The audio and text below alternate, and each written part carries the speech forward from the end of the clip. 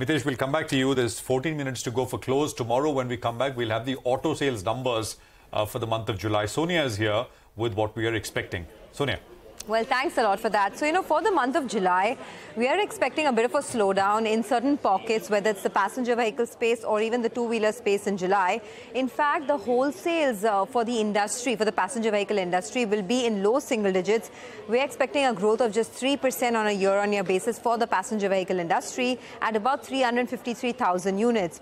The demand has been tepid within the passenger vehicle space, especially if you look at the small car segment, and discounts have inched up further, waiting periods have lowered, so it's not been a great setup in the month of July. If you move to two-wheeler demand as well, recovery has remained slow, especially given a delayed festive season. The two-wheeler wholesales will barely rise about 1% on a year-on-year basis. The only segment which has done well this time is medium and heavy commercial vehicles. Over there's a healthy growth that we've seen because of infrastructure spending and a healthy fleet operator profitability. Now, the MHCV industry volumes are expected to grow about 11% on a year-on-year basis. Let's take a look quickly at the company-wise expectations. For Ashok Leyland and Tata Motors, it will be completely opposite ends of the spectrum. Ashok Leyland will do a growth of 8%, while Tata Motors could see a fall of 6% year-on-year.